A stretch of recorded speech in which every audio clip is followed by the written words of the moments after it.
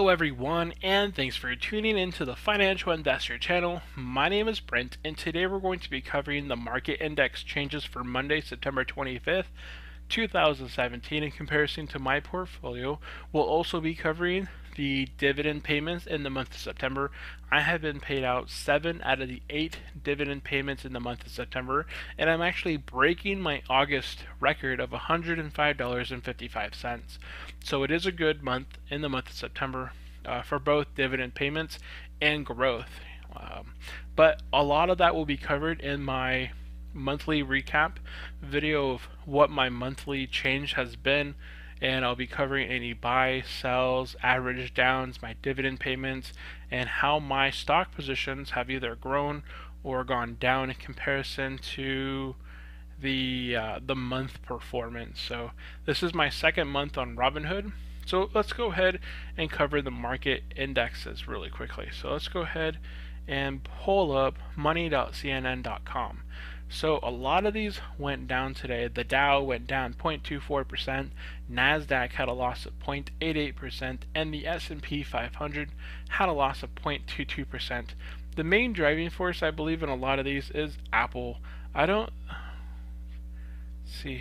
know if Apple is inside of the Nasdaq, but I know Apple is inside both the Dow and the S&P 500, and it's been a lot of their growth factor.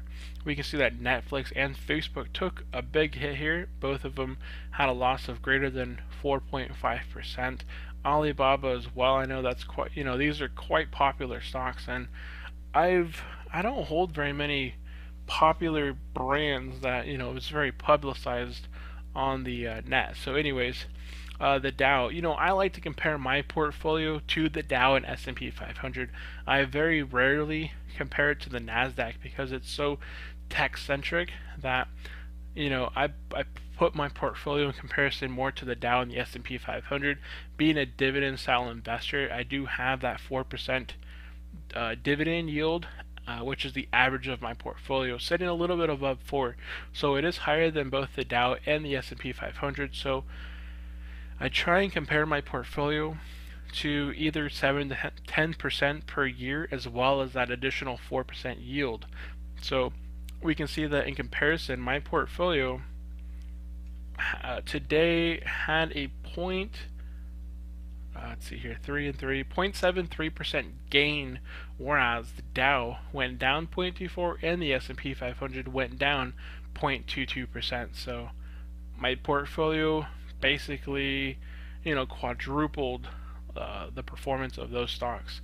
Now here on my website, if you go to my website here and go to portfolio, dividend income, I do have my dividend income for the past 12 months, and as you know, as of May is when I started to switch up my style of investing from a growth style. You can see that in 2015, 2016, I earned pennies in dividend income in comparison to what I am trying to achieve now. That is because my style of investing switched from a growth style investor to a dividend and income investment style.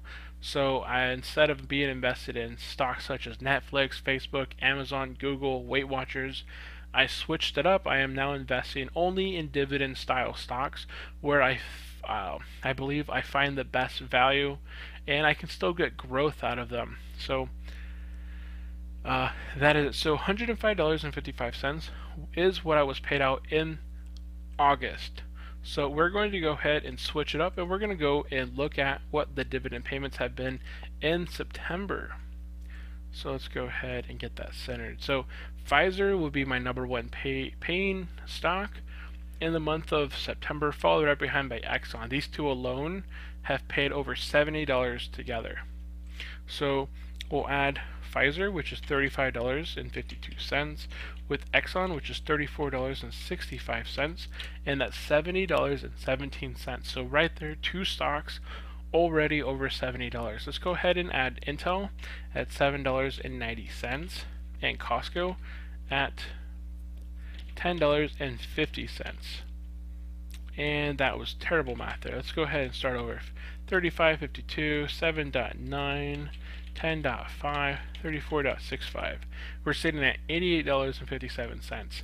Now we add Microsoft, which is $13.65, EPR, which is $15.98, $14.38 from Realty Delaware, and we're sitting at $132.58 right now. Now my last paying stock that I have not been paid for or paid out by yet is Pepsi, which is $23.35, and this will be paid out on Friday.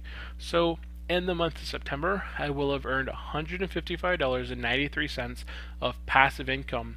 Now, I have reinvested that money back into additional shares of other stocks.